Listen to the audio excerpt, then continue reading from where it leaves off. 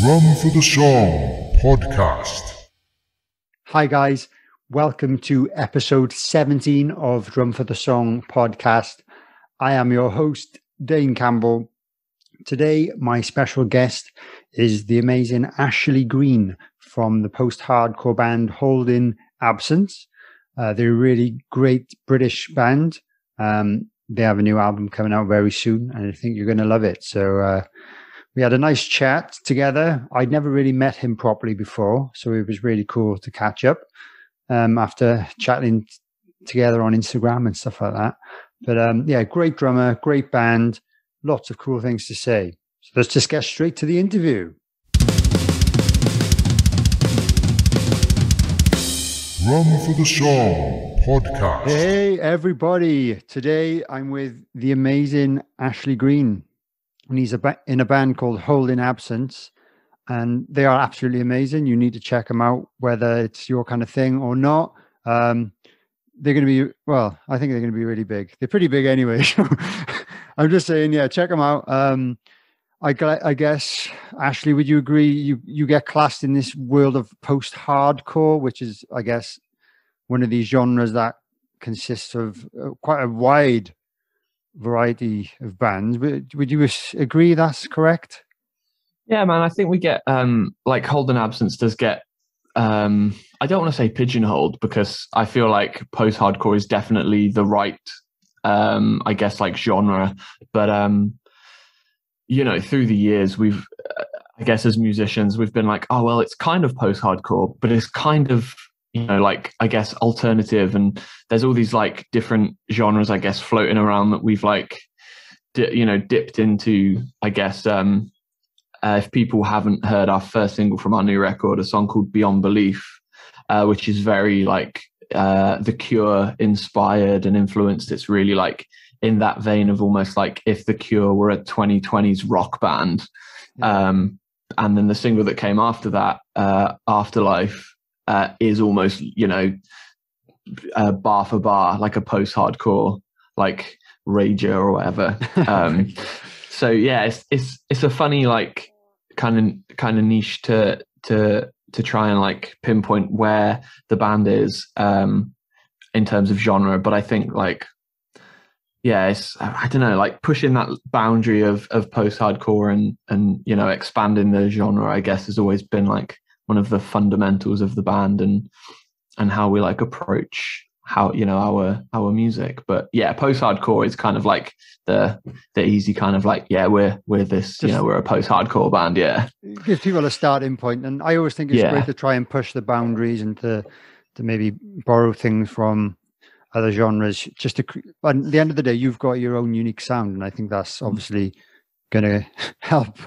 Compared yeah, to, thank you, man. You know, yeah, definitely. And I think you always have had that Holding Absence sound. I'm a little bit out of the loop with maybe a kind of other bands you're surrounded with these days, whereas 10 years ago I probably would have known all about them.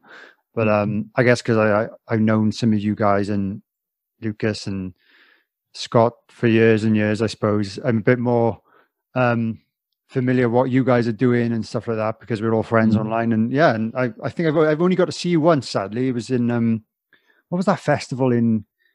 Oh, was it Bristol or Nottingham or somewhere?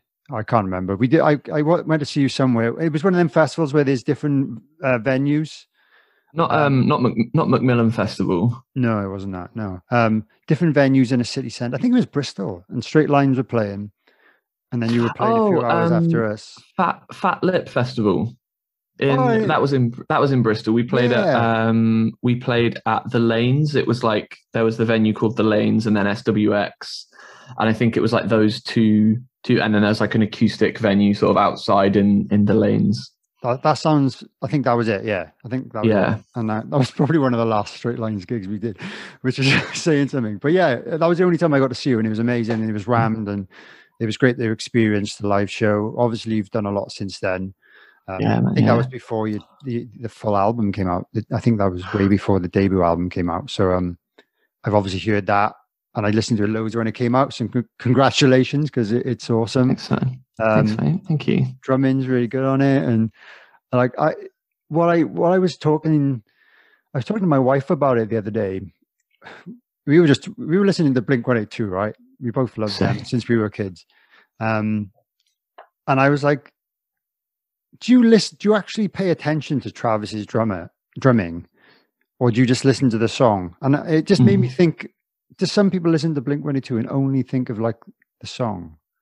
And because I'm a drummer, I'm listening to the song, but I'm also listening to his drum parts and like how it all fits in. And she was like, I've never thought about it, but yeah, I guess I do associate it with like, oh yeah, all those drummy bits. I guess you couldn't go too technical, but yeah, I think I don't know why I brought that up, but I just thought I've listened to Holding Absence and I always listen to the drumming as well. So I guess some people who don't play drums maybe don't do that, but yeah, it's banging. So thanks, man. Yeah, that's good. That comparison, like the obviously the name of the podcast, Drum for the Song. I feel like Travis is like, I'm not really a big Blink fan. Like right. I feel like, you know, in when I first got into music, for me, it was like Green Day. And I feel like there were those two people that were either like, you like Blink or you like Green Day. And Green Day were like the one for me. But that's cool. I remember talking to, it was maybe Lucas or Scott. It might have been somebody else. But we were talking like, and the perfect, like, Travis is the perfect drummer because he's really in the song. Like he's proper, like he is there for the song. He's serving the song, but also enhances the songs by like creating, I guess, like drum hooks, you know? Yes. So like that, like, and he's almost like that perfect.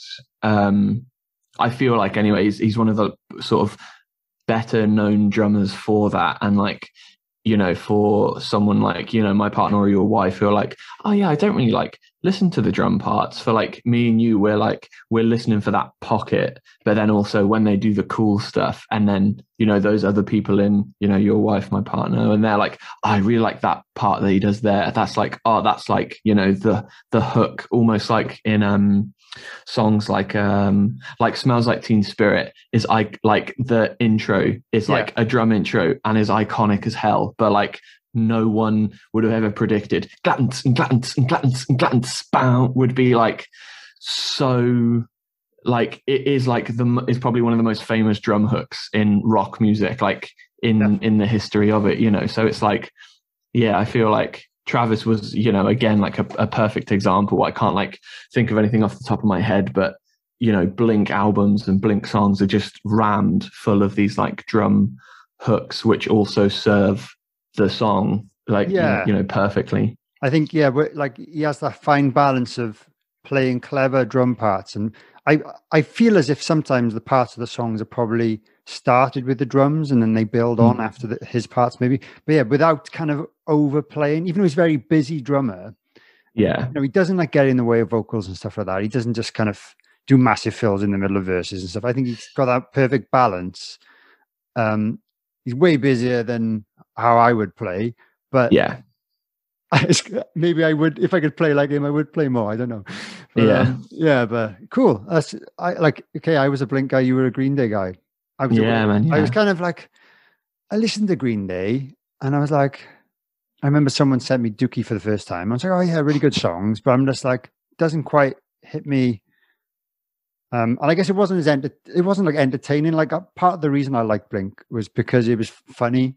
And at the end of the day, I was probably like 15 years old at that point. 14 maybe, I don't know. And you know, I guess they've matured a lot since then. And so have I. Yeah, but, maybe in those like again, like because I don't really know Blink. Like I feel like they were more like the farty band, like they had song names about like, you know, farts and stuff, whereas Green Day were a bit more maybe like like Stick It to the Man, like a bit more in that like punky sort of rock, I guess. Like they took that avenue and Blink took the more like, we're just like almost verging on like pop punk, where, and like you can probably see from there how that genre like really grew into its own, and like bands like that took from Blink. Like I feel like I totally agree with you. So let's start with like your journey then. We talked about Green Day, but how did you get into drumming and how old were you and stuff like that, and who influenced you the most?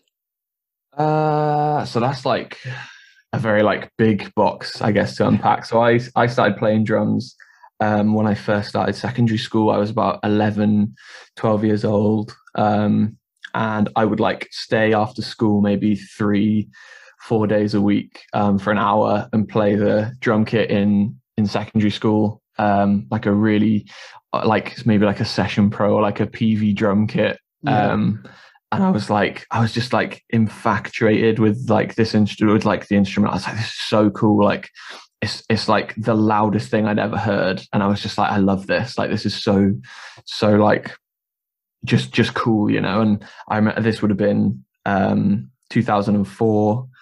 The same, that year I went to HMV sort of after my birthday, and I'd got some birthday money. I was like, right, I'm going to buy a CD.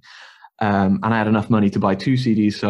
So I bought the American Idiot album, and I also bought the live Slipknot record, like not Live 9.0. Oh, cool. And I had a little red CD player that was like, you could like carry essentially. And I would like take that to school with those 2 records and like try and play to those records in the drum room until the year after my parents bought me a drum kit. They got me lessons for like 3 or 4 years, which was probably like the biggest part of how I picked up a lot of how I approach music now, with like theory and I guess like tempo and you know, how I look at music as like a musician, if I call myself that. You're definitely a musician. I know we drummers sometimes get categorized as non-musicians, but we are. I think we are. Man, that's the, I guess the most sweetest, shortest version of that story. I think I was introduced to drums from like walking around. So I'm like from a really small village in the middle of England, a place called Wollaston in Northamptonshire. It's where like the first Doc Martin factory was like ever built or something, which is like the coolest thing to ever come out of that little place. But yeah, I remember we were walking, me and my mum and my little sister, we were walking around the village, and we could hear like someone there was like a house somewhere, and someone was playing drums in the house. And I was like, oh wow, what's that? That sounds wild. I was like, what is that? You know? And then found out that it was this drum kit, and I was just like, I want to do that. And you know, even like I kind of talk about it infrequently, but sometimes I'll like talk about it, and then I'm like, bloody hell, God, imagine if I hadn't have been like, I want to do that. And throughout all the years of me doing it, because I'm 28 now, so I've been doing this for 17 years and way more than half of my life. It's so weird that if any of the sort of things that I'd have done sort of leading up to this, I guess, leading up to today or things past, like I was always like yes to most things.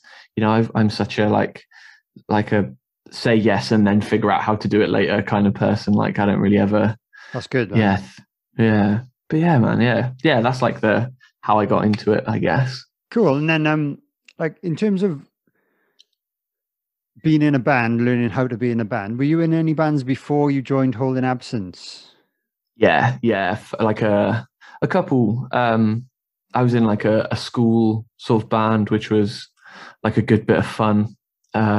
We covered like Linkin Park and Kings of Leon and Metallica and like all the like cool songs that would come on Kerrang, and we'd be like, this doesn't sound hard enough that I wouldn't be able to play it, but it's still like cool enough where it's like, a cool song to play. I think we did, this is creasing. We played like a talent show like in the school, and we played the intro to Master of Puppets into Molly's Chambers by Kings of Leon. What? Which is like, I know. I don't know crazy. how we did it. I have no idea, but I just remember like, we did that, and like, just weird, stupid little things like that. And then, from there, like, ended up meeting a lot of this was like around the time where like joinmyband.com was like a big thing. Met like musicians in the sort of the area of Northamptonshire, and 3 of my like now longest friends, a couple guys called Sean, Adam and Jordan, we ended up forming a band in, I think, maybe 2008, maybe 2009. And we wrote like a couple songs that are hidden away sort of in the darks of YouTube, just sort of stores, I sometimes go back to, and I'm like, God, bloody hell, like we were that, that was heavily influenced by bands like Bullet around the time that they had released Fever, Avenged Sevenfold, Trivium, Atreyu, all those like kind of cool, I guess, like metal but rock bands. When I moved to uni, I joined more of like a noisy sort of, I guess, punky but a little bit math influenced band called We Left Them for Dead, which was sort of the biggest sort of learning curve as to being in a band for me. I think our vocalist Dan was very like, he'd been in a couple bands before. A band called Two Shot Blast, who are from Leicester, and I was the youngest member of this band. I was like 20, maybe 24, maybe less, maybe I was like 22, and Dan, the vocalist, he was like 30 and had a daughter, and these were quite like older guys, but just seeing that it was like, wow, I'm almost 10 years younger than these guys, and we're in this band and they've got the same drive and tenacity, and we were really like regimented. We'd practiced 2 days a week, and I would travel down from Nottingham to Leicester, and it was great, man. It was really like it was like they were sort of in that era of or were guess like stuck, and they were like, oh, we don't really know how to book shows now. We haven't booked shows from way back when we used to call up places and be like, oh yeah, we play some shows here. And me being like, oh, all you do now is you just go on like Facebook and message people and go, oh yeah, we play some shows here, or yeah, exactly. And that's crazy. That's then through that band I really got to meet Lucas and Scott and their old band Falling With Style. We played a couple shows with them, I think in like 2014, maybe 2015. And then from there, Tom Pike had like fractured his wrist a couple nights before they were due out to go on a tour, and Lucas called me up and was like, oh man, can you come and fill in on this 10-day tour we're doing? It starts on Thursday. This was Saturday. Wow. And I was just like, yeah, that's fine. Went, got all my stuff from Leicester, got the train down to Cardiff. We rehearsed for like, that Monday, Tuesday, Wednesday, set off the old Barfly in London that Thursday, and then played the first show of tour.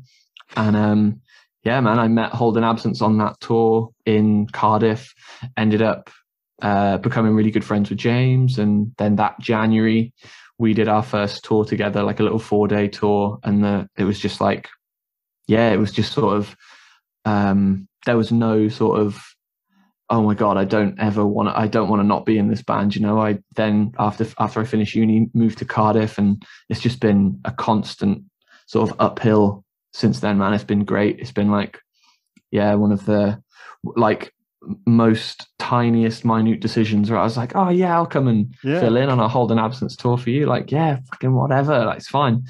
To now almost being on the cusp of releasing a second album, along with a back catalogue of, even having it feels so surreal to say that, God, I'm in a band that's recorded 2 albums and 8 singles. I've been on a split EP with like one of my favorite bands at the moment. And, it's a real like humbling thing to be like, God, if I could, if 10-year-old me could look at where I am now, they'd be like, bloody hell. God, it's a good job you said, yeah, can I have a drum kit for Christmas that year? Yeah, exactly. What leads to something else down the line? It's so important, these little tiny decisions. Yeah. Even things that might happen in the future, you've got to make them.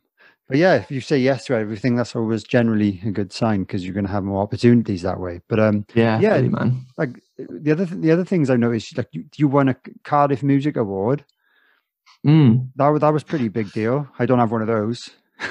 Yeah, that was I think that was 2000 and think it was 2018. If I'm not wrong. I think that was for like maybe it was best newcomer band. I can't remember off the top of my head.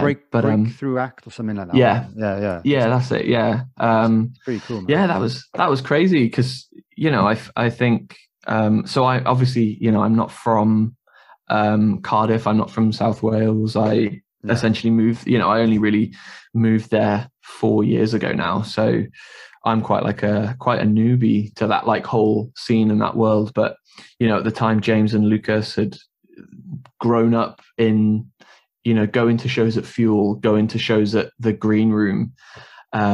You go into these shows in South Wales that they'd put on themselves in their prior bands, and seeing that, like, I guess the alternative scene in Cardiff grow and go from lows where there weren't many bands and highs when there were like lots of bands doing things, in the days of like Falling with Style. And I think like award, like I guess ceremonies and little things like that can be, I guess, a little. They had said a little bit cliquey. We were the only band sort of on that bill that we knew. We didn't really know any of the other bands that were playing. It was lots of bands that we didn't really know the people in those bands. So it was kind of like, almost like being back in school where you're the little group of like rocker kids with the CD players and the headphones in, just like, oh, right, everyone, don't mind us. And then having to get up and be like, oh, right, we don't know any of you, but we're the rockers, like. Because I know what you mean about. I've never been to one of those awards, but I have heard a little bit cliquey, and there's like a lot of Welsh language stuff, or that kind of I want to say indie, but like artsy kind of vibe, isn't it? So yeah, it was great to see a rock band win something. Yeah, man. I think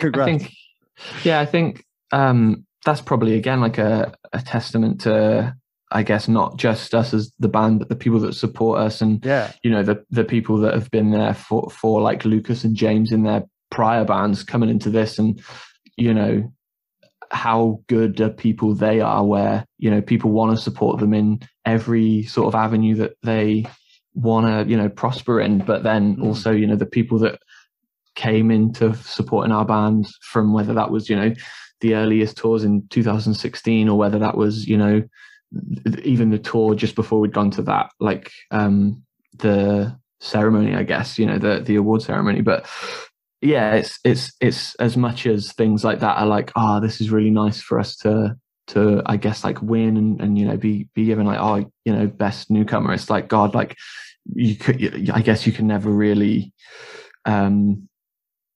that's never really 100% the band. It's always like, I feel like it's definitely 50% the people that support you, whether that's promoters or fans or whatever, as well as 50% the band and the people that you work with in the band, whether that's like video directors or producers. Like it's such a nice thing to be like, God, we all did this as like a like a big unit working for one thing. Yeah, man. No, that's good. Let's talk a little bit about your debut album. Obviously, we're going to try and promote your new one, but did really well. I had loads of great reviews across the board, as far as I can see. I viewed it as great. But one thing I thought was a bit interesting is that the guitarist left the band during the recording of it. Like obviously that's not very convenient for you. How did you kind of solve that issue? And did it, I presume it must have held you back a little bit, and looking back, was it a good thing? Or I think it was definitely like a mixed bag of like, so the guitarist in question, Feisal, me and him had been in the band since 2016 together, and we were really good friends, and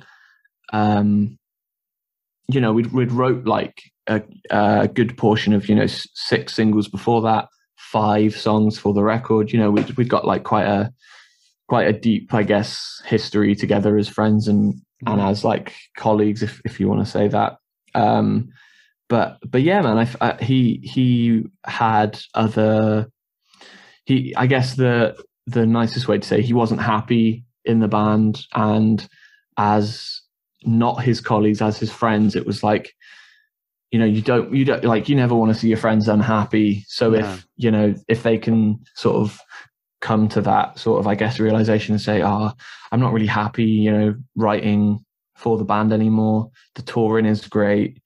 But, he could go and tour in another band and, which would subsequently Loathe, which have obviously gone on to just like, just blow up. I didn't realize that. That was cool. Oh, that's cool, because they're amazing as well. I didn't realize man. that was his band as well. Cool. Yeah, so he went on to join Loathe, and for like the best, like, literally for the better. We're probably even better friends now, and seeing your friends succeed is almost as good as succeeding with your friends. So yeah, it was definitely like I guess going back to the album, there was a point where I guess me, James, and Lucas were a little bit like, God, like, we probably won't finish the record. Should we just put out the 5 songs that we've recorded and, essentially like call it? There was definitely that conversation. But I think that same day we ended up sort of getting the bones and the structure down for what went on to be like A Shadow, which I think is like one of our most played songs, from the album, which is great. And again, that was, down to, let's not like let's not let that keep us downtrodden. We've got to like get through this. Like, if we can't get through this, like, how are we ever gonna, I guess, like, because there's never an end goal for a band, but I feel like releasing an album is sort of like we could have stepped back after that record and gone, we did it, man, we fucking did it, so yeah, it was definitely like I guess like the muddiest, trudgiest times of the band. But yeah, we had Scott, who is now in the band, kind of help us. He is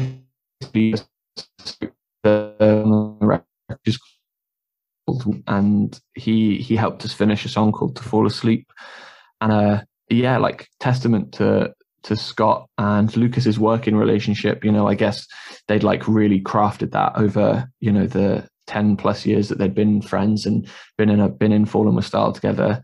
They wrote that song like 10 minutes before they then left to come to a gig, to come to a show in club. And yeah, like that was sort of, I guess, the cement for us. Then, we'd recorded the album in 2 halves. We'd recorded 5 songs with Fez, and then we'd recorded and finished the latter half of the record with Scott. And it really felt like, okay, this is, a positive step in the direction of, I think we know where we're going now. And then almost straight off the back of that, we did a big like album headline tour in the UK, and then went and toured in Europe in April, came back, and then in May, Lucas, Scott and James all went to London, and we were like co-writing with a guy called Dan Weller, who has produced our new record, and the guys wrote Gravity, Birdcage and Afterlife in that session. Nice. Which, yeah, then, we released Gravity, and Birdcage and Afterlife has gone on to this record. So it was almost like having Scott finish that record gave him that, I guess, like real fire to be like, I feel like it helped us get this new record done so, I guess, fast. He maybe he had this inkling of, I've got something to prove here, like let's write this second record ASAP. And we'd then gone on to write and record it almost within the year that we'd released our first record, which took us from 2000 and maybe 17 was when we had the first demo for a song for that record, until 2019. So yeah, like, I think, yeah, going from record 1 and record 2, there were definitely parts where we had, I guess, learnt how to approach a record going into, going into the second record. But yeah, you probably know, like, because, if I had a quick look at Phil and the Sons and like had a quick look at the discography, and you guys have released like quite a few albums. So I guess, you know, you understand the, I don't know if you, as soon as you've released something or finished something, you're already looking toward the next thing. Yeah, I guess so. I think we've all, like every band I've ever been in, it's always kind of been a quick turnaround, but maybe that's because I guess it depends on your touring schedule. I think if you end up literally being on the road constantly, it must be difficult to kind of write a new album. I guess we've always kind of had that balance of having enough time at home to crack on. So we released our second album last year, in the pandemic, but only because we originally were meant to have a tour schedule. Like we could have delayed it. I personally wanted to delay it myself, but it ended up being that, and we'll just release it anyway. But we planned to write there, pretty much as soon as we'd finished the one before, and I guess we haven't really looked that far in the future because we haven't played a gig yet of the new stuff. So maybe there might be a longer gap until the next one, but that's going to be pretty standard, I think. It's crazy, isn't it? They're like, as bands now, like we're having to be like, right, we'll release this now, and we might get to play some of it. Yeah, because even now we've started writing for whether it's a record or a couple singles after this record. We're already like trying to hone in on writing a third record, and good. Yeah. It's kind of like, God, we released a song called Birdcage, as like with Gravity last year. I think we've played it at like a live session once, and we probably won't play it at a show, which, usually we will go through the like rafters of having, I guess, shows from maybe like March until November, December time. And we'll like weave that song in and out of set lists depending on who we're playing with or where we're playing, or how long we're playing for. But like to think, God, we probably won't play Birdcage now, and like it's so crazy. It's mad. Like it's such a weird kind of like thing that this new world order has sort of put bands in where it's like, well, you can release music, but after a week people might forget about it. Yeah, how do you keep people? Yeah, you're worried that they're going to just move on to something else because it's so easy to, with obviously the streaming stuff. It's like, oh yeah, my favorite band have released a new album. They'll probably listen to it to death for a couple of weeks, and then until the second favorite band releases another album. But obviously touring does keep them interested, and obviously socially it helps people out mentally. Traveling and stuff. Yeah. But if you're not doing that, I guess, I don't know what your thoughts are on the live streaming gigs. It's not something that we've done. I know other bands are doing it in the interim period now, but I don't know is there anything you guys have considered, or have you done anything like that yet? So, yeah, we've done so we did, if I'm not, I might be wrong, but we've done like a Heavy Music Awards sort of show, I guess, like live performance. We did 3 songs for that. We did 5 for 5 festival, which was like an online thing where a photographer, Tom Pullen, had put together, he did the first one, I think in, I want to say June last year. Okay. And he had bands like Don Broco, Enter Shikari, headlining, and it was kind of like a fundraiser to raise money for, I believe, a charity that was like working alongside the NHS, and they raised like tens of thousands of pounds for this. Wow. It was huge. And around December time, he said, "Oh, we're going to do another one. Do you guys want to play?" And we were like, "Oh yeah, for sure, man, that'd be great." Like, the first one was for such a great cause, and it was really great to like see all these bands like doing things like this, and proper like DIY. Bands had filmed themselves on like their phones and stuff. Nice. We were like, yeah, of course. Like, then we started pulling in our, we got Beth to film it for us, and it was like, I edited the video, Scott mixed the audio. It was kind of like our first go at, this is like, a real cool way to kind of like go back to those early days of doing everything yourself. It was really cool. Awesome. Yeah, we've got like a grandiose idea to do a light, like a few more streams between, the album coming out and hopefully when we can tour again. Like we've got quite a lot sort of in the I don't want to say like in the pipeline, but things that we're working on in terms of like live streaming where we want to do like an album release like show. And I guess like, so I personally think like live streaming could become sort of an extra thing for bands to market sort of after a tour.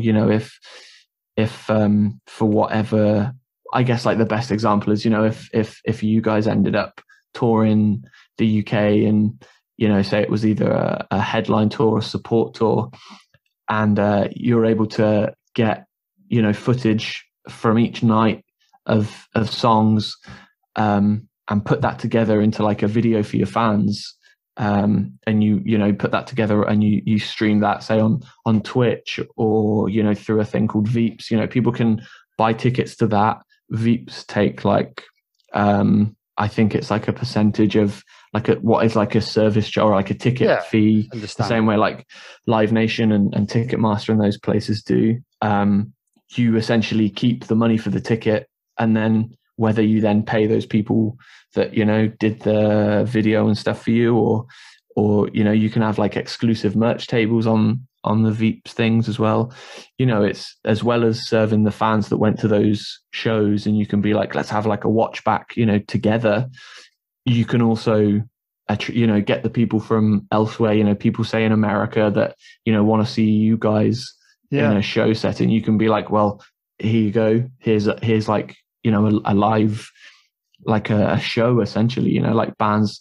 I think some of the biggest ones we've like spoke about are bands like, Parkway Drive, who are, this Australian band that have probably metric tons of pyro packed into the back of a lorry. And, when they like headlined Wacken, I think in 2019, maybe, imagine being able to monetize your headline set at a festival, or like, for example, you guys playing at Download, buying that footage from Download or whoever operates the big cameras at Download, and being able to say to your fans, oh, we're doing a big, live stream. We're all going to be together as well. We'll all be in the chat, and you can like chat with the band and, ask questions and kind of, hang out and stuff.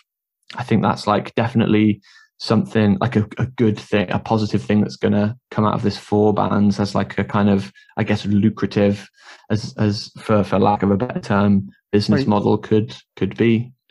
Yeah, I think that's definitely likely to be a way forward. And like you say, for like there's like, we'll talk about your visa issue in a bit.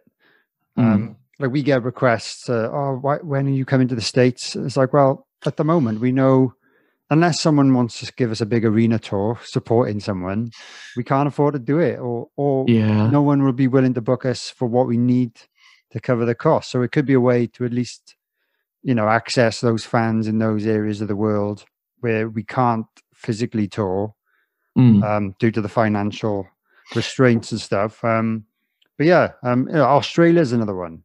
Like people say, like, well, how much do you think it'll cost us to all of us to come to Australia with a couple of techs? Then it's just weird. Yeah, I don't know. But yeah, and before this whole pandemic thing even started, like I'd mentioned it before a few times. I always thought like in the future we're going to end up doing virtual reality gigs. I reckon that's going to be a thing. Even if it like for various reasons, for similar reasons to that, but like also for like, if it becomes so, too expensive, too bad for the environment, for all these people to kind of travel. It's just a way of allowing touring to happen. You could maybe still play a different show every night, but like, people would buy tickets to a certain night. So it's kind of like there's a different show happening every night, different actual performance.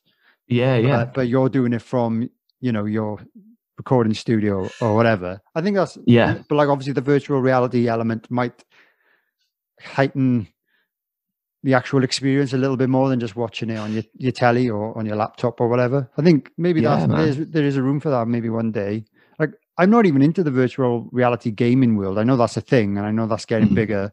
It's not something I've really got into, but I certainly think once they get that kind of level of quality and interactivity where you might be able to feel the guy next to you and stuff like that, I think, that's something that could happen in the next 20 years or so, maybe. I don't know. Yeah, fully. I think the technology is like 100% there. Like, if you've ever like seen like music videos where you can like, have your phone and you're like moving around the screen and like, looking around at like, those like 360 videos. Yeah. That tech is like definitely there. It's just a case of like someone, some band being like, like, why have we just not done this yet? Let's do this, and make like this fully immersive kind of experience for fans, like long are the days where like you could have big over the head headphones with wires.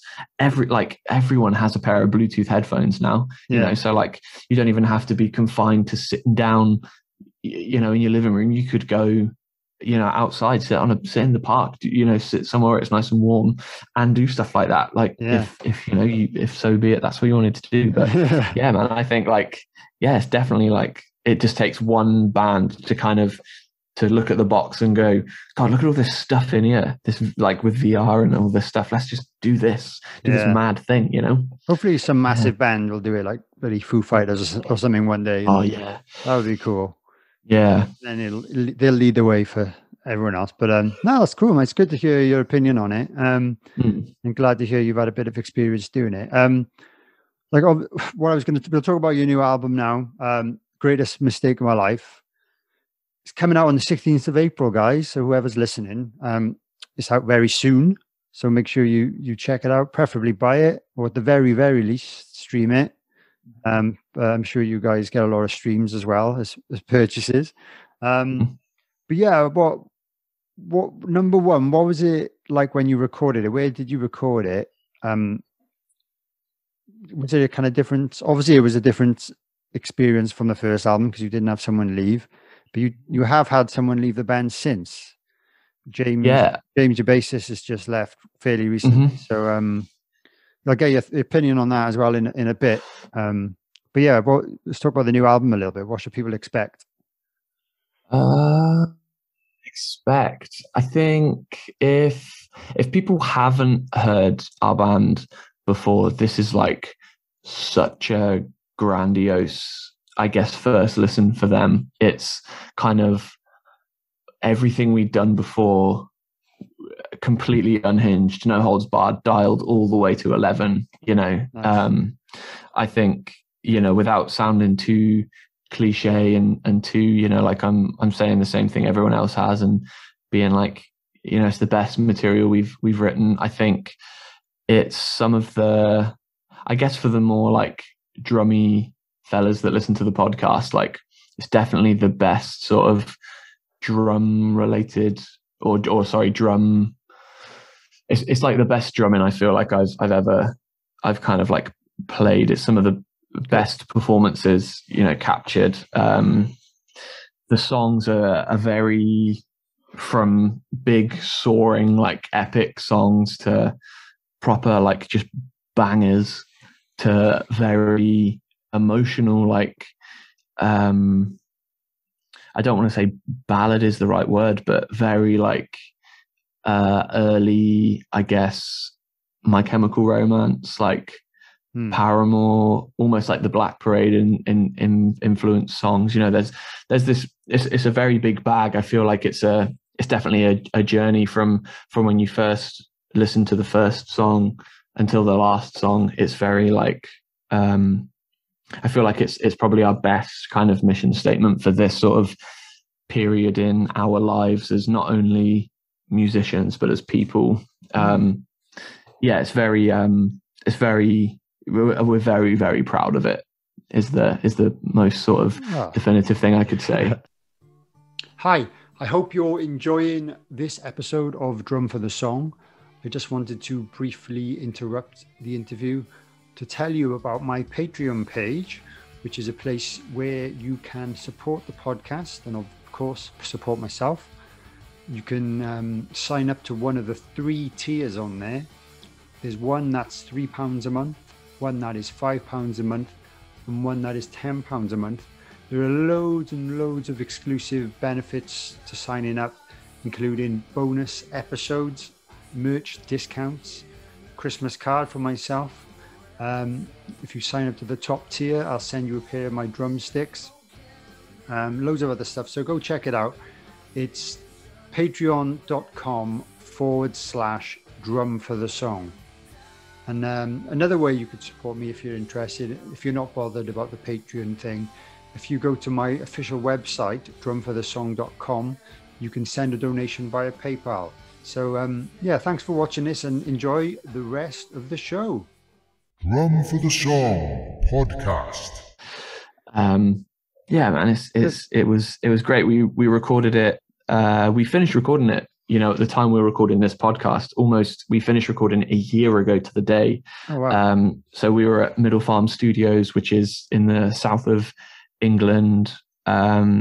We were there for about 5 weeks, from the beginning of February just until mid-March. Yeah, we recorded it with the producer Dan Weller, who, you know, I'd previously mentioned we did a couple co-writes with, and, you know, we'd worked with him quite a bit, and we were keen to work with him on a full record. And I think he, you know, in the early stages, he really brought out a part of us that maybe as band members, you kind of maybe internalize, and you're like, I shouldn't say that. That sounds stupid. And then, you know, with Dan, he really brings that out of you, whereas like, anyone got any cool ideas? And you could be like, oh, I mean, I was thinking this, and he'll be like, oh God, that's classic. Instantly, like he's like on the thing that you've suggested, and it's like, this is brilliant. And you're just like, God, he really, like, I feel empowers you as a you know, a musician, which, like, for 5 weeks in a studio, you know, is such a great feeling. It was amazing.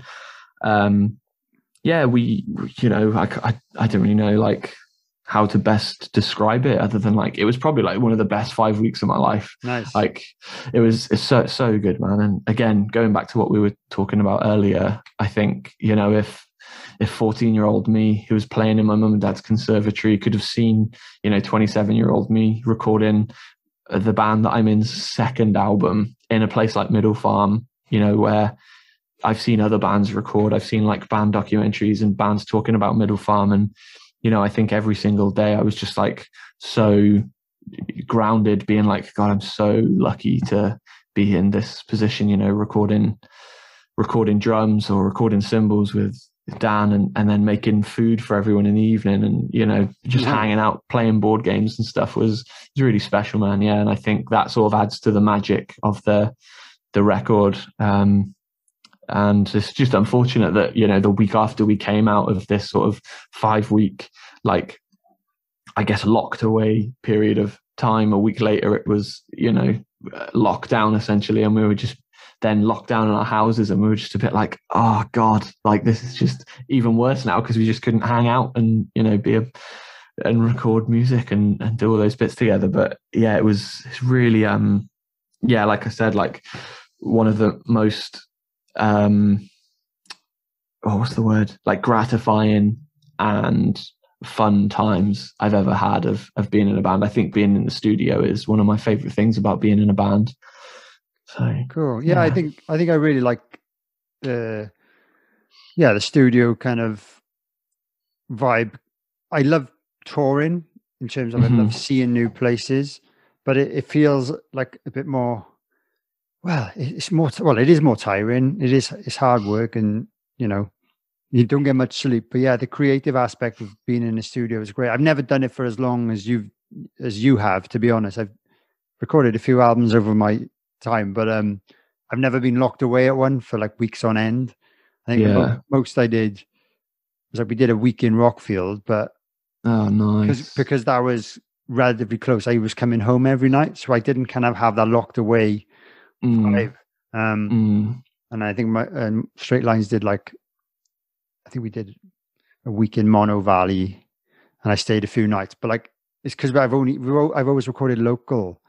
never gone so far away. So I've never had that kind of experience. But yeah, it sounds amazing. And it sounds like you timed it well just before the lockdown. Yeah. So at least you got it done then. And I guess you might have been in a different mindset if you'd recorded it all after. Because imagine, like, especially from maybe Lucas's point of view more with lyrically, like maybe his songwriting and lyrics may have turned out different if he knew this was going on in the world at the time. So if it'd all been moved like 2 months later, just imagine how it would have been different. I don't know. But yeah, I can't wait to hear it myself. So it's out on the 16th of April. I've been lucky enough to hear the new single In Circles, which at the time of recording this podcast isn't out, but by the time it goes out, you'll be able to watch the video. I presume it'll be on Spotify by then. I haven't seen the video, but I've heard the song and it's an absolute banger. It's a really cool kind of drum groove on it, which it kind of reminded me of like Deftones kind of. Oh, sick. I don't know if that's a kind of, I don't know, just like the Abe from Deftones, man. He's got this way of like, he creates really interesting beats and groove that kind of just like, again, it's that thing of I'm a drummer, so I'm listening to that. Maybe the average listener isn't, but it creates an interesting part of the song without kind of getting in the way of anything. I don't know. That's the first thing I thought of, but maybe I've got this kind of slightly old-fashioned kind of library of bands in my head.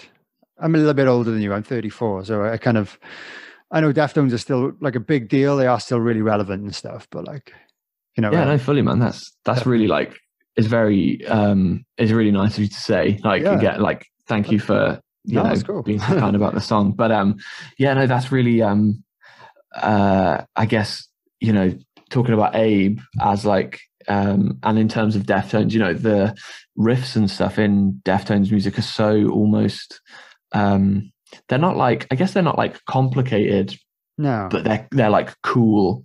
And I think what makes Deftones as cool as they are is the little nuances that Abe adds to those grooves, you know, whether it's like a little like hi-hat on an upbeat, like an open and close hi-hat, or like a slight little off snare, or slightly changing the kick pattern every repetition.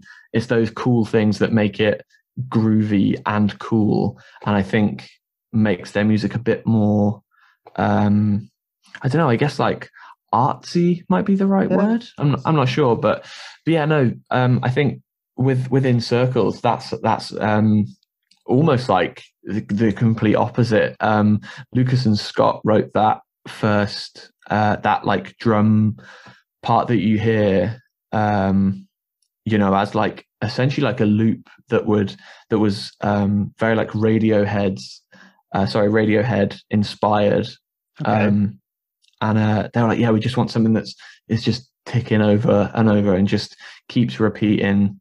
That is, the song is about kind of people finding themselves in a constant sort of kind of like grey middle repetition, you know, like that loop of just going through the same notion every day and just being like, God, you know, like talking about the lyrics with Lucas last year, you know, him making his like point was, you know, imagine life being so monotonous that you literally wake up and the first thing you hear is the hum of the sound of the earth. That's the only thing that's like happening. And you're like, God, that's the only thing I've noticed today. You know, like that same thing every day. You know, it's he's a fucking genius. It's crazy. Like he's genius. Talented. But, yeah. So like you're figuring out clever ways to make that kind of replicating the music, whether that's, you know, adopting like a pop style song structure or you know, repeating drum parts, and then again, you know, like taking things away. There's in the first kind of verse of the song, there's like little like jam blocks in the first verse that then kind of, you know, I was like, oh, it's almost like I can't remember I don't know what they're called, but like the things that you would use to like send signals like through, I can't remember what they're called. I'm not sure what they're called, but it's like the things that send like SOS signals. Oh, okay. I'm not sure what they're called. I can't remember what they're called. But the little things that you like tap and they look like tiny little staplers. Yeah, I don't know I don't know the names. I know what you mean though. Yeah. Yeah. So like those and those little like there's like bits in the song that then completely disappear by verse 2, and it's just band then and the outro, like the instrumental like reprise, but it being on a full kit as opposed to the kind of lo-fi kit that was in the first 2 verses. And yeah, like it was very it's funny because it's such a, I guess, like simple song in terms of the structure and I guess the musicality of the song, but there's a lot with everything. I guess there was a lot that sort of went into it thought wise, and where to stop and bring back in drums. But yeah, man, I'm so pleased that you dig it. It's really nice to hear, man. I'm very grateful. Yeah. Well, I'm going to listen to it again later with some headphones on, because I just literally I was speaking to Ryan. By the way, for anyone who's listening, Ryan Richards from episode 2 and 3, who's the drummer in Funeral for a Friend, is the guy who manages Holden Absence, Future History Management. So yeah, there's the link there. And I think they were mentioned in that episode. So if you haven't heard that episode, go and check it out with Ryan, because he's got some wicked stories. But yeah, it was literally like maybe, I think 30 minutes before we were due to start this, he was like, oh, check out this track. I was like, oh, so I stuck it on quickly while I was having my lunch. And but yeah, I haven't listened to it through speakers or headphones or anything yet. So that was just through my phone. It sounded banging. And it was instantly, like the chorus is in my head now. So that's good. So it's instantly like an anthemic kind of chorus to it. And yeah, it just makes me want to go and check it out again. And yeah, but cool. Congratulations. But thanks, man. Yeah, it's great. Talking about that, well, James I speak to James every now and again. And I was a bit shocked when he announced he was leaving the band. Obviously he's got his other project, James and the Cold Gun, which is really amazing. Their new song's really good. Kind of different kind of vibe. Was that a bit of a shock to you, or did you see it come in, or did he like? I'm assuming you've obviously talked about it before he just announced it. I presume. Yeah. It was a planned announcement and all that. Yeah. But is it gutting, kind of having to find? Well, just he's been in the band so long with yourself. Like, how do you feel about that? Yeah, man. So like. James essentially like asked me to join Holden Absence, right, so there's like a real, like a big kind of like, there's a bond there, like me and James have like a real like deep connection as friends, and he's one of my like closest friends. He's one of my like best friends. We get along so well, we share a lot of the same views and opinions and, things like that.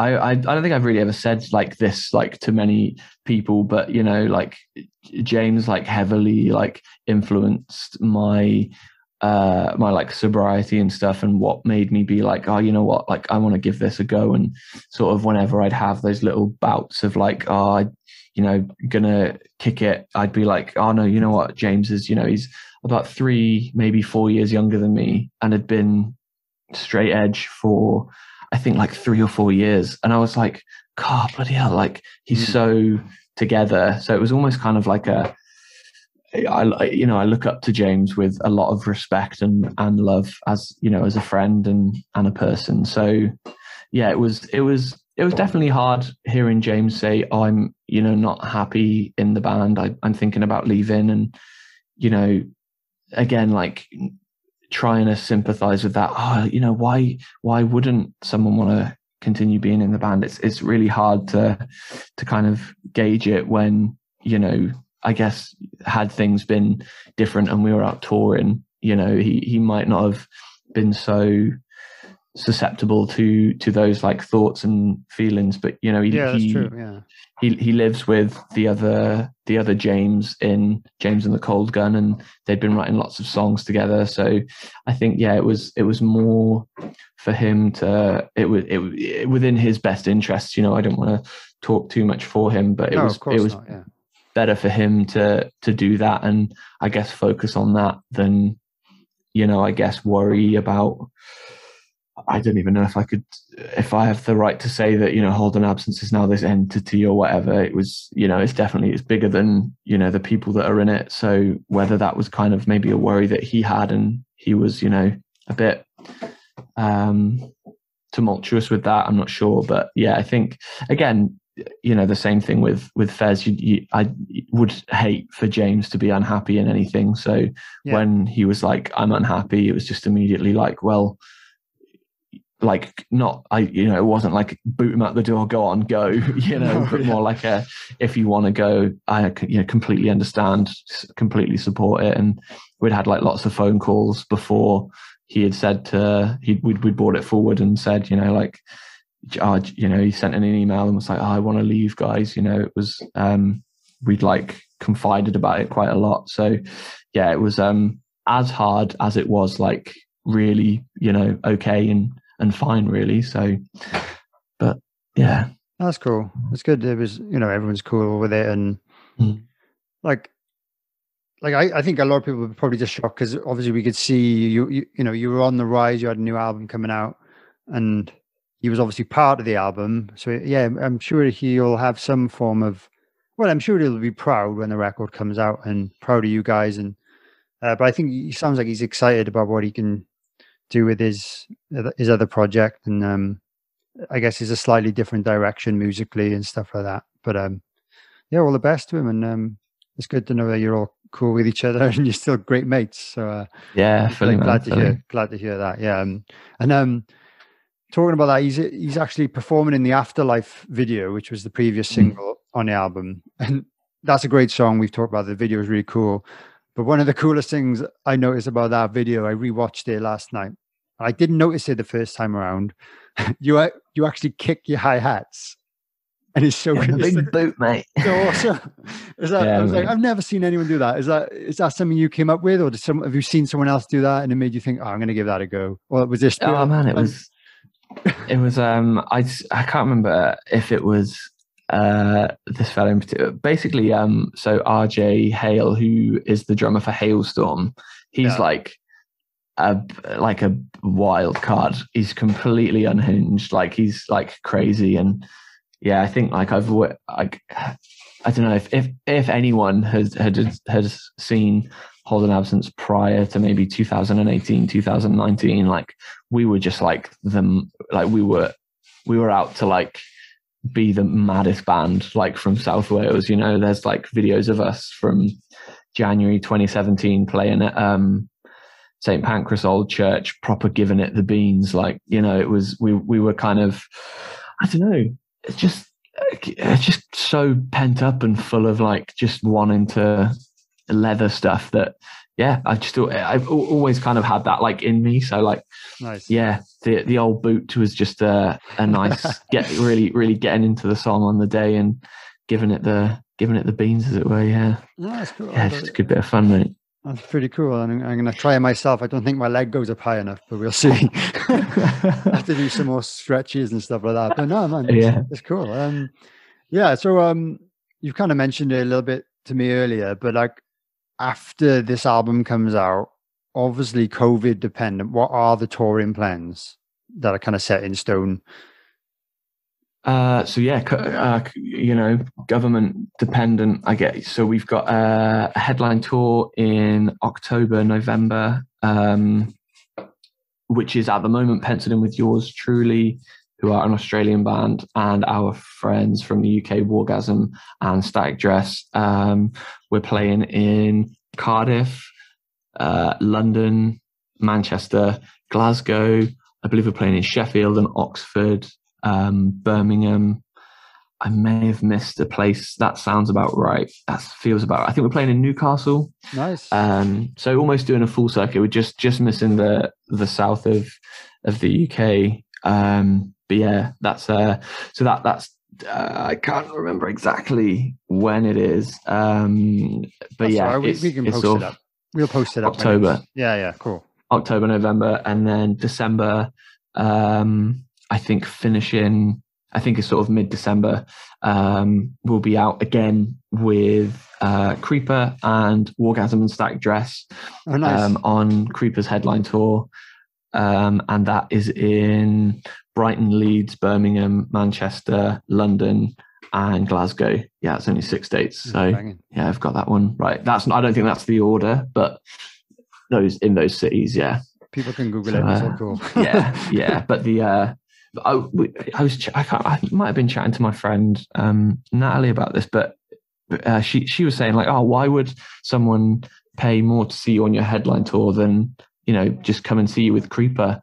And like as you might understand, like as a band member, you're like, oh, what, like, because our headline tour, we'll be playing more songs, we'll be playing for longer, we'll have like a bigger show. Yeah. She was like, yeah, but people could see all the good songs like at the Creeper tour. And I was like, they're all good songs. They're all good songs. Yeah.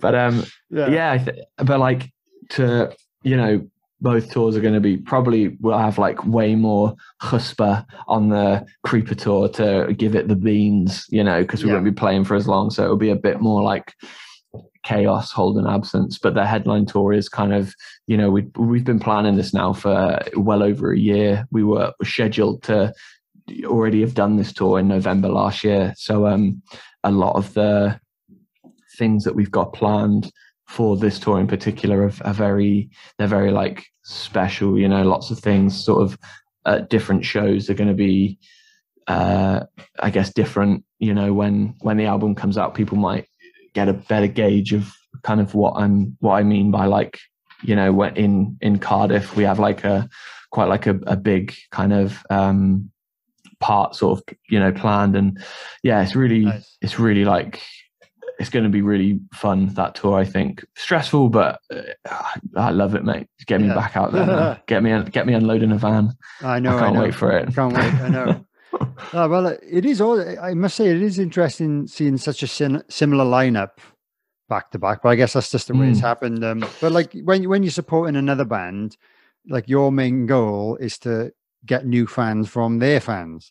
Whereas your headline tour is the pressure is on you to pull the punters in. So you know, there are bound to be some Creeper fans that haven't heard you or seen you live. So. And that's the idea, isn't it? So, and mate, they're gonna go away and they're gonna be like, God, my new favorite band. Exactly. I can't wait. We're gonna be the most crazy band they've ever seen. They're gonna be, I can't believe that drummer was kicking his hi-hat all night. They're not gonna believe it. And well, I was gonna say, because you are like, the whole band is energetic. Obviously, watching your music videos, seeing you live, you go for it. You hit hard. Do you have any kind of pre-show like warm up or workout routines or anything like that to kind of keep you from not hurting yourself and stuff? I get like kind of. So I have like a nice little. I feel like everyone does, like, you know what, you'll have one as well. Like whether it's sort of an hour or half an hour or however long, you know, I have like a nice little pre-show like routine. I like to practice every before every show, and it's very I feel like it's very different than, say, if I'm going for a practice with the boys or I'm doing something at home. It's very different. Totally. But this is like I guess like a nice way to sort of push it. But I've been working on like a kind of, I don't want to say a book necessarily, but like like a guide or something to how I approach being on tour and being at home and being in a studio. I've been working on it now for like since January to kind of like just like how I like do things. And, you know, in those sort of 17 years of playing drums, how I've kind of adopted this kind of style, I guess, if you know, that's even a word for how I play, like, but like, yeah, I'm kind of like, you know, these are things that I've like learned from, you know, people in a studio saying, oh, so, you know, when I first started tracking drums, it was in Hold an Absence. You know, I'd never been recorded before. And because I was so, you know, keen to play, I was, in my head, it was play loud and play really hard. But then it was only until, you know, a few sessions into the band, they were like, oh man, you're hitting the cymbals so hard, like come back from the cymbals, but hit the drums, you know, really hard. And I was like, oh, like I'd never been told that before, you know. So, but then, you know, at a show, I'm not playing the same way I play in a studio. The adrenaline's up, there's, people watching. I'm kind of like in a mix between don't mess up and just to have loads of fun and enjoy it, so like I'm not practicing too much on hitting the cymbals super light that they sound great. I want to, that's, I'll let the front of house deal with that. Like, I'm just going to have as much fun as I can. I have but to go back to your question, I do have like a pre-show kind of routine where I'll really try and get in like at least a 10-minute like walk as close as I can to playing. So I'm walking at like quite a fast pace, like quite heavy. I'm getting the heart rate up. I'm trying to get my body used to moving, and I want like lots of blood in my body as opposed to being sat down. I'm just practicing. I want like my whole body to be like kind of not like pumped up, but like ready for a show. So I'm and get all the blood moving and all that kind of stuff. And I do like little bits of tap in with sticks and stuff on a pad before that. But the one thing I've found is the most has time and time again helped me is doing a nice walk before I play it kind of like, and it helps me like focus on the thing and the show that is about to happen. So it's nice. It's kind of like as much of an exercise for my body as is an exercise for my mind. That's very interesting. Mm-hmm. Do you mean you go walking like outdoors or just within the venue? Yeah. Oh, nice. Or, depending on if it's a like a festival or something like that, or, like an indoor all day festival or whatever, I'll do like a lap or something, enough, nice. Sort of enough for my, to feel my heart rate going up and getting ready for the show. Yeah. That's great. Cause it's nothing worse. And I've done it a few times on maybe days where, when you sometimes have guests around maybe before the show and you kind of feel like you're obliged to kind of stick around and chat to them. And then you don't really get to kind of do your normal routine. And then you go on stage and you're kind of cold. And I hate that. And it takes you a few songs to actually warm up. Yeah. So it's great to have, that's a great idea. No, like I love going walking and do a bit of running myself and stuff like that. So I never thought about going for a walk before a gig. So maybe I'll give that a go. And that kind of book kind of guide idea sounds really interesting. So we'll chat about that. Yeah, man. Yeah, sure. I'm interested in that. That sounds really cool.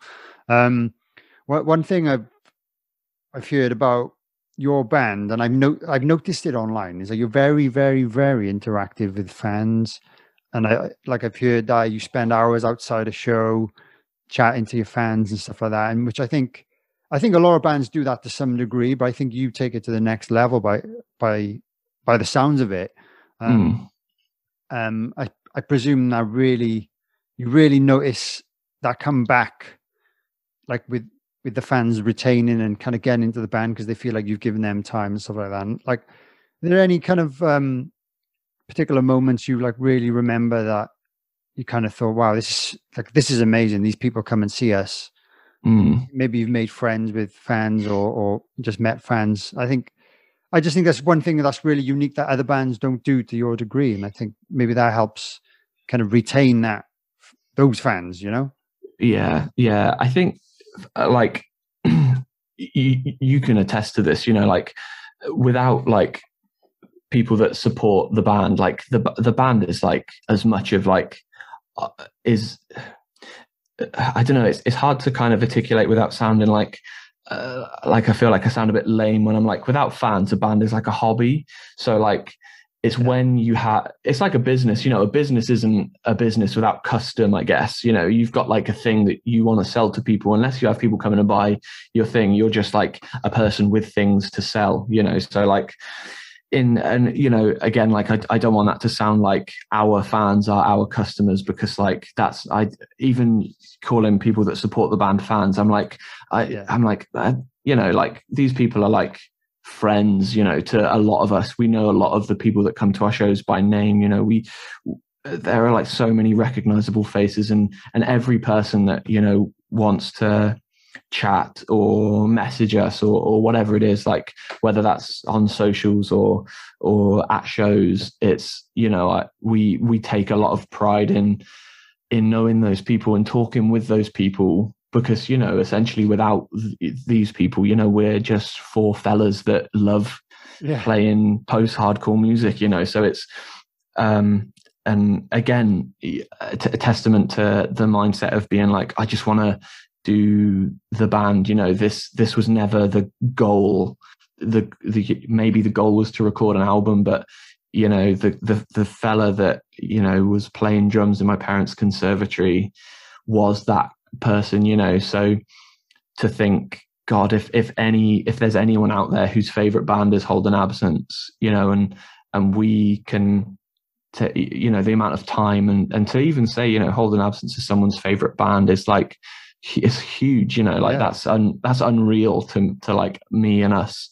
So yeah, of course, you know, you want to make time for those people and you want to get to know them and you want to like be as, you know, friendly and as nice as you can, and makes all the time in the world for them, because they're the most important part of I feel like being in a band. You know, when you know, you've got X amount of plays on Spotify or you've sold X amount of albums, you know, that's great. But again, like, I think for me, like going to a show and seeing people at your show, I think the most unreal outer body experience for me was when we played the very last show that we had played, you know, in 2019 at Scala. I'd never been to Scala. I wasn't sure how big it was. And, you know, we saw people like lining up down the side of the venue. I was like, I was stood opposite, like on a road a little further away, and I just started crying because I was like, holy shit, like, how did this many people want to come and see us? You know, it was like I couldn't figure it out, you know. It was so overwhelming. It was like pride and joy and like it was this weird overwhelming feeling. But then, you know, it was raining after the show, and I just remember being like, whoever is outside, I just want to thank all of them for coming. Like, I need to go and talk to them and chat with them. And, you know, I think we spent like an hour and a half, 2 hours talking to people outside, just because, you know, that was like the biggest headline show we'd ever played. It was such a special moment for us that, you know, those people that we spoke to, if they could go away and be like, wow, that was such a special night for them. Yeah, exactly. Like, you know, close sign on the door, job done, you know, that was it, perfect. Like, if everyone goes away from our shows feeling a little bit closer to our band and our music, that's just the most satisfying thing I think we could achieve as musicians, really. Awesome, man. That's so great to hear that kind of aspect on it, because there's so many bands I've seen literally, you know, in that similar situation, they'd literally try and go out of their way to avoid any contact with the fans. And I'm like, that's not the way to go about it. Like, I try my best within logistical reasons. If there's time, obviously, or even before shows, I try and do it when I can. But like, you guys take it to another level. So it's really cool. And I'm sure everyone does appreciate that. And yeah, they feel like they're part of the family of the band. Yeah, I guess that's how you feel. Yeah, we're coming towards the end now. I wanted to kind of mention that I read about that you had a US tour booked. I think that was maybe that was 2019. I forget. And you couldn't go because your visas, or one of your visas, got denied or whatever like that. And it was the same year that it happened to a few other bands. There was a band, I don't know if you're familiar with, Orange Goblin. Something similar happened to them around the similar time period. And it's just kind of like, is that put you off at all from applying to do a US tour in the future? Because it costs you money, right? You lost money. Yeah, that like thousands, like so much money. It was crazy. But nah, man, as soon as we can like get out there, we 100% like, again, like going back to what we were saying about the next thing, you know, we've been a band now for, I guess, deducting the year that we had taken from COVID, like 4 years now, 4.5 years. So I think touring the UK and Europe now. We've done it a lot, and I think that feeling of doing something again for the first time is going to be like overwhelming. You know, it's going to be like, you know, like I think recording an album has always been like such a high thing on my bucket list, but getting on a plane and going to play a show, like I can't even like fathom how that would feel, you know. And I just think it would be like peak, like, bloody hell, you know, like peak, like this is amazing. So yeah, when the America thing happened, it was just like we had found out a few weeks before, sort of we'd been able to say, or maybe a week or two before, we'd been able to say, oh yeah, we're not going. So, you know, I think we'd got the confirmation that we weren't going quite early, like not even early in the morning, like, or late at night, like 2 a.m. And I'd fallen asleep like with my phone like this on me, and I woke up and I quickly checked my phone and it was like, oh, I'm really sorry boys, like we're not going. And I just like got up and like just cried for like an hour because I was like, oh bloody hell, I was so set on going. But it was just, I was just absolutely livid. But if mate, testament to that, you know, the next day was when we all met up together and we were like, let's record Gravity and Birdcage and put those songs out to be like, even though we can't, like, let's take control of the situation and do something, you know, we want to, you know, we deserve that. We deserve to be able to take, you know, the control of the band back, essentially. And, you know, because in that instance, it was just down to someone saying yes or no, you know, that was just their job. To be like, well, no, they can't come. And, you know, did you get any like information as to why you weren't allowed? No, I'm not sure. No. Yeah, just a no. Yeah, man. And it, like, it's crazy that like that's just in someone's power. And, you know, like it would have been like a 6-weekish tour. I think it was mad. Man. It was so great. But yeah, I think just more than anything, it just really helped us be like fire under the arse. Like, we're not having this, like, let's go record, you know, 2 songs. And the next time we get that offer, like, hopefully now that the American politics are a little bit different, you know, it might be a bit easier for us to get over next time. And whenever that may be, just cool.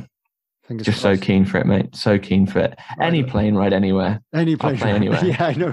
Yeah. I know. I used to hate flying, but I do anything to get on a plane right now to go somewhere. Yeah, I know. Even if I had to wear a mask, I'll do it. It's fine. But, so like, we've done this whole podcast. We haven't even talked about what gear you use. What gear are you using at the moment? Oh, lots. Well, not lots, I guess. So it's, man, like, sort of on tangent, but a bit off tangent. I want to do like a nice gear rundown video. Like, I've always wanted to do one. I love looking up drummers and being like, God, you know, they use this, and this. And like, I'd bloody love it, mate. It'd be so good. I might have to have a go. But I guess. So talking about America, I can kind of interlace this together. When we were like, you know, booked to go out there, I bought a snare drum in California, and I was like going to pick it up like when I was out there and then bring it back. And, you know, I was gassed. It was like a DW Collector's like brass snare drum, and it cost me like $800 or something.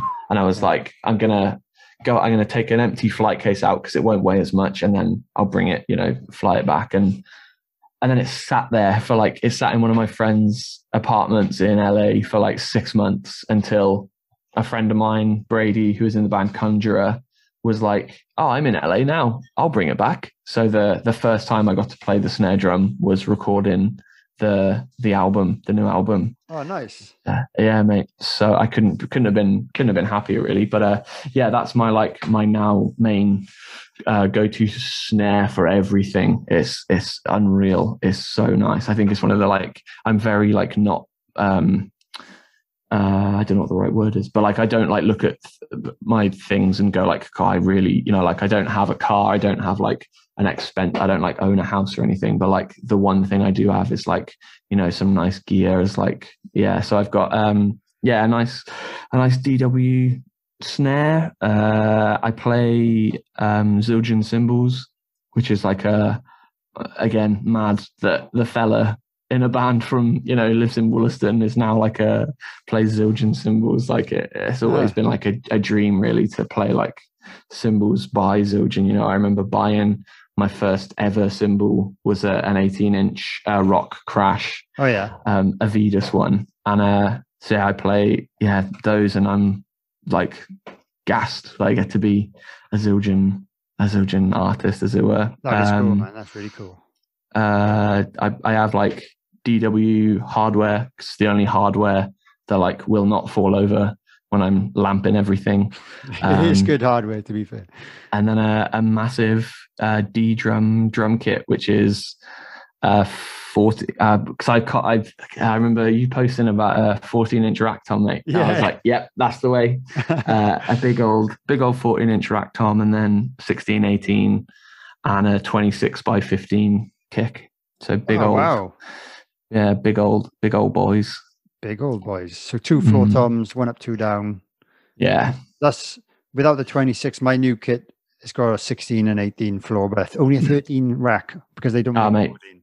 Cut in. Mate. Nah, perfect. Or 24 kick. Get a big old 14-inch rack tom and just plonk that on a SNES. Yeah, that'd be the way. I've got my old one, my white one. But yeah, no, it's good. It's kind of cool that those big sizes are coming back into kind of fashion. Because I remember, like when I was young, it was all about small fusion sizes and stuff. Oh yeah. And I'm like, the short toms, you know what I mean? They were like, hyper, were they hypers? I don't know, whatever they called them. And but now it's kind of like, it's kind of cool again to have big, massive toms. And like my influence, I don't know about you, was like would have been like Dave Grohl. Yeah. Watch his Nirvana videos. I think he was famous for playing this Tama kit. I forget the model, but 14-inch tom. I think it was 18-inch floor or something like that. And it's just like that's just like the ideal sound everyone wants in a rock band. Yeah. Yeah, huge. Cool. Is it what sticks you using? I've tried a lot of the different brands and stuff, but Promark are like, cool. I feel like they're like made for this, the style that I play. I used to play 2B, but it was like it just 8 cymbals. It was just too and then I think when I ended up cracking one of my I bought like a K light ride, a 24-inch K light ride, and nice. They're like the nicest, they're fucking so spenny, and I ended up cracking it like after like 4 months, and I was like, oh, what do I do? And then everyone was just like, man, just play smaller sticks, and I was like, all right, I'll give it a go. So now I just play 5B, and it's I can still absolutely wallop everything, and it's a little bit more like control in the softer stuff as well, in like little intricacies that I can kind of do that otherwise with a 2B are a bit like clunky, Yeah, I've never tried to play a show with 2Bs, but like I've been given some before, and I just felt like these feel huge. I just don't know how I'd be able to play the way I play with them. Yeah, but I guess you get used to stuff. One of my other episodes with Mickey D, he uses 2Bs and I use 5Bs, and he was like, I use sticks like yours to eat Chinese food with. He's gonna five Bs are still pretty chunky, they're pretty chunky compared to I can one up Mickey D. So Promark do a 2S, which is like thicker than a 2B, and it's like a baseball bat. And I used it for a tour. I used it for one tour, and I ended up, I think I broke every cymbal on that tour. Just because they were just huge. They're almost an extra 3/4 of an inch. So it's like almost 17 inches. And it's like the thickest diameter that like Promark sell. And I was just like, bloody hell, these are brilliant for trying to keep people away from your drums, but not good for drums. They make drums sound great, but they're just so heavy, mate. They're like wild. So get a pair and then play with them for a bit, and then get Mickey D back on and be like, right, fella, right? Yeah. I got some. Have you ever tried these 2S's? And he's just like that. What? They're just massive. They're like jars. Oh man, I just want to buy a pair just to try them out. Oh god, where they're like. But yeah, it's at the end of the day. Yeah, I know. Like if you're indoors, they probably replace your cymbals, right? But like it's still a pain when you're in the middle of a tour and one goes and you can't really get one for another couple of days or next week, or I don't know how fast they are depending on where you are in the world. But yeah, I hate if I crack a cymbal. I bloody hate it. It's the worst thing ever. I hate it. I haven't done it that much, but it did happen. I cracked like 2 on the same tour once. I was in the middle of Europe when they were like, I can't get one out. Well, I think they got one out to me, but I had to play some broken ones for a couple of nights, and it just sounded crap. But now, what I've learned from that experience now, I've actually forked out and I bought I know it cost me a few £100, but I bought a spare set. So if nice. So like, if any of my main ones break on tour, I can replace it with something equally as good. Yeah. Until I can kind of get a replacement and stuff. But it's just good. It just wasn't fun playing for nights on end with broken cymbals. Yeah, man, I've done I think in the early days, we just played tour. I just played tours with, broken cymbals. Yeah. I think before my first cymbal, actual endorsement, we played a show in Sin City in Swansea. Yeah. And Rico came up to me after the show and he was like, bloody hell, man. Sounds like you're written bin lids. I was like, because they were just both cracked beyond belief. But yeah, and then I think the next 2 or 3 days later when we did downloads, there were some nice big new pies for me, which was a nice treat. But yeah, it was bloody... Mate, for years, I think that's probably why I'm just I just hit the cymbals as hard as I can, because I've just played for the best part of a year and a half. Most of my cymbals, because we were playing shows so much in pubs and that. It doesn't make a difference. That's all I could go off. So it's almost weird having nice, new nice uncracked sounding gorgeous cymbals. It's a right treat. Very lucky boy. Yeah, and they're actually satisfying to play when they're nice and uncracked. But as soon as it only needs to be half a centimeter, and they just sound sound like balls. But nice to hear about that. And I haven't actually checked our tour dates with yours, but if I can come to your Cardiff show, I will definitely try and make it. But I'm on tour in November as well, so I don't know whether they overlap or not. I'll have to check, but that'd be cool. Oh yeah, man! If you're free, just hit us up, mate. We'll chuck you on the door now. Oh, sort you out a nice spot, mate. Yeah, very kind of you. Very kind of you. Yeah, mate. One thing I've introduced quick fire round before we finish, just so people can get to know you a little bit more. Great, hit me. A little bit of fun. What's your favorite, hot or cold weather? What's my what? Sorry. Your favorite out of hot or cold weather. Oh, sorry. I thought you said, what's your favorite hot dog weather? Oh, right. I don't know. Sorry. My accent, man. Hot or cold weather? I would probably say cold by instinct because I like big coats, but I'm enjoying the sun at the minute. I'm enjoying the sun. Yeah, that's fair enough. I feel the cold a lot, so I like it when it's warm. Daytime or nighttime? Nighttime. No, way more productive in the nighttime. Interesting. Sweet or savory? Savory. Salted popcorn, 100%. That's my go-to snack. Yeah. Okay. Yeah. Guitar or bass? Bass, because I can't play guitar. Okay, cool. I'm a bass man as well. We haven't talked about this. Nylon or wood tip drumsticks? A wood tip. Cool. Yeah. John Bonham or Neil Peart, if any? I feel like my kit probably would, just John Bonham, even though I'm not really either. I couldn't really tell you which one I prefer, but I think I probably would prefer John Bonham. Yeah, I think so as well. Well, your kit, especially with your setup. Beatles or Rolling Stones? Probably, I would say I've heard more Rolling Stones songs, but I think I've only heard 2. Oh, right, okay. So neither then.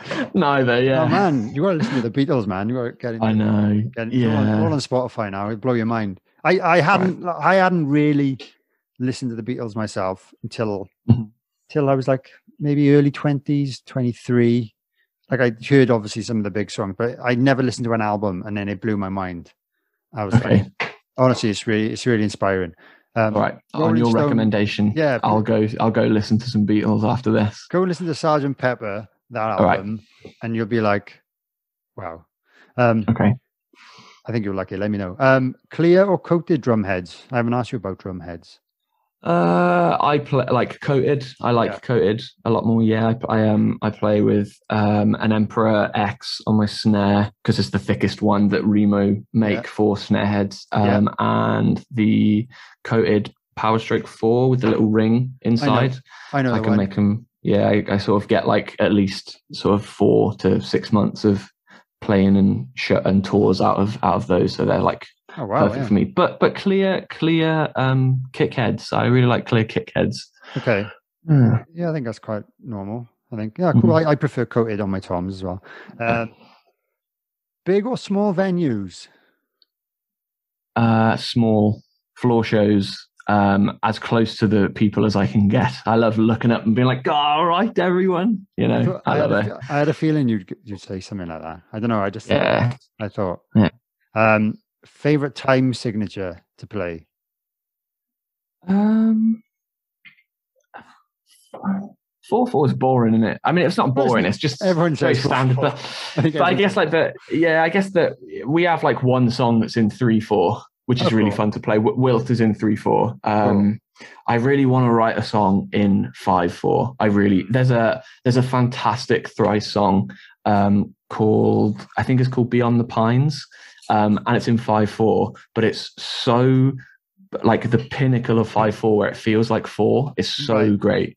I'll listen to Sgt. Pepper. If you go and listen to this thrice song, mate, okay, yeah, it's unreal. The fill going in before the drums come in is like. It's pure taste. It's so great. Yeah, I'll send you it. That sounds good. Yeah, because I've been listening to someone talk about odd time signatures like that, and they say the genius is to make it feel like it's not in an odd time signature, which it sounds like that's what you mean. So you can actually still bob your head. It's where they actually kind of put the accents and So I'll listen to that honestly. Yeah, because.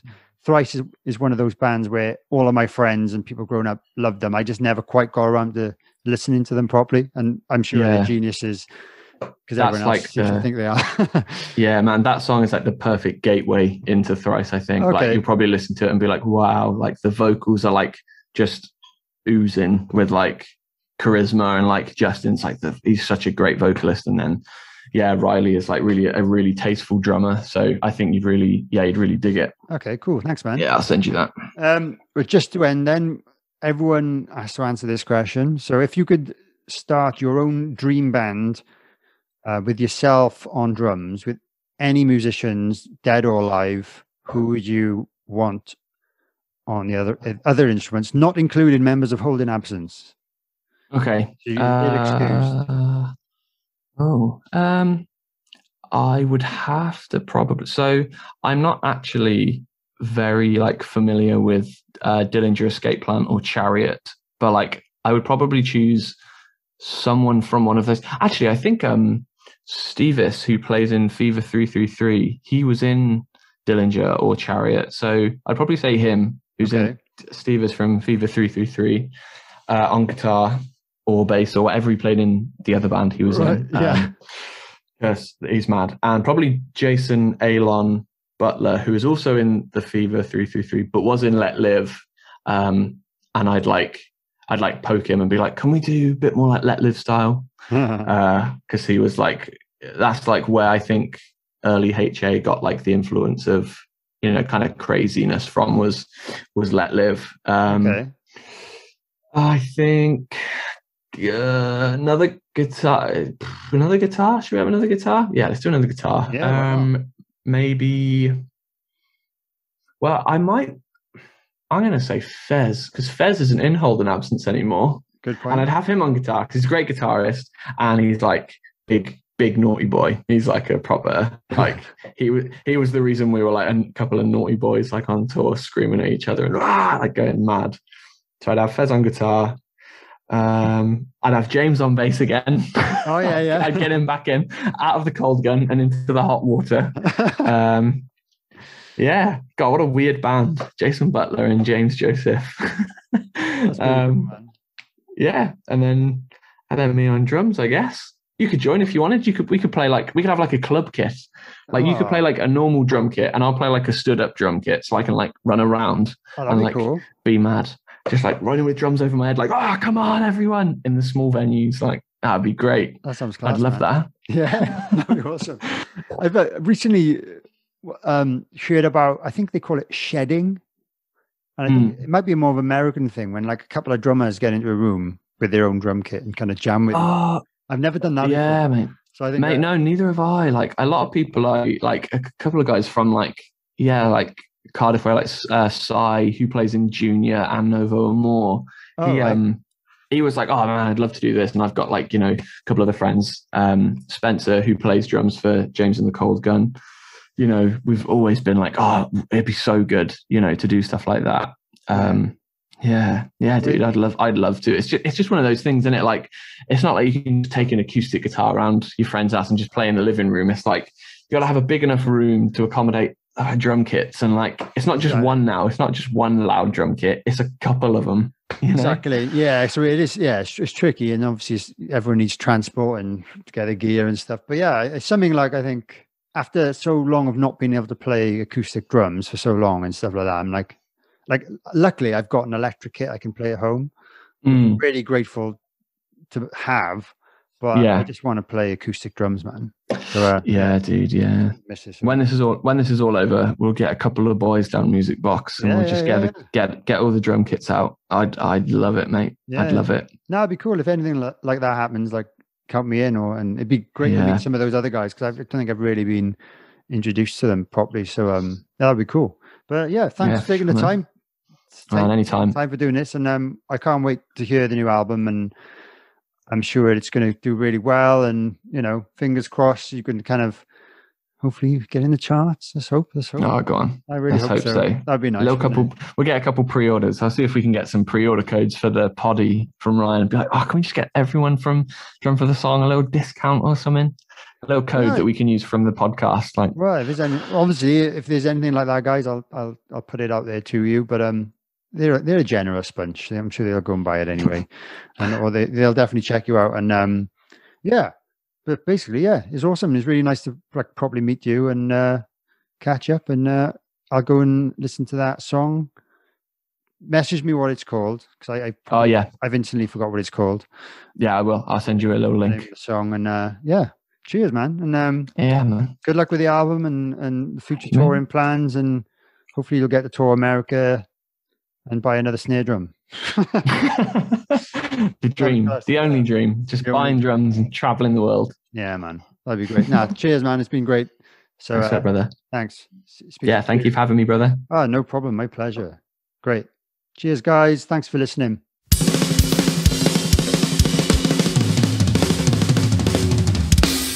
Drum for the Song podcast. I hope you really enjoyed that episode with Ash. I really did, as you could tell by listening. But check out Holding Absence. Check out the new album. Go see them on tour if you like what you hear. I can guarantee you'll love their energetic show. Support British bands. If this is your first episode of Drum for the Song, please consider subscribing on YouTube or wherever you get your podcasts to keep up to date with any new episodes. If you're on Apple or anywhere that allows reviews, please leave me a review as it really helps other people find this podcast. Please follow me on social media. I'm on Instagram and Twitter as Dane_drums and Drum for the Song. I'm also on TikTok as Drum for the Song. Or if you're on Facebook, you can follow me on Dane Campbell Drummer, or you can join the Drum for the Song official Facebook group. The group's really fun and we talk about drums and we talk about the episodes and there's lots of memes and stupid things like that and drummer jokes. So it's really good to get involved in all that kind of stuff. And as mentioned earlier, you can consider supporting me on patreon.com/drum for the song. Your monthly donation really helps and goes towards keeping this podcast going. And you can get bonus episodes, video calls with me, loads of other cool stuff. There's a 20% discount on Motorhead beer and monthly competitions and loads of cool stuff. So go and check that out. It really helped me out. If you know any drummers please share this podcast with them. The more drummers that find this podcast, the easier I can keep it going and the more worthwhile it will feel for me. But yeah, it's great. If you know any drummers in bands that you think might want to be on, get in touch. Or if there are any drummers you'd like me to try and get on, please let me know. And I'll do my best. But I'm not inhuman. I think that's about it for today. I really hope you enjoyed. Thanks for listening this far. Check out the other episodes and I'll see you next time. And if you're a drummer, don't forget to drum for the song.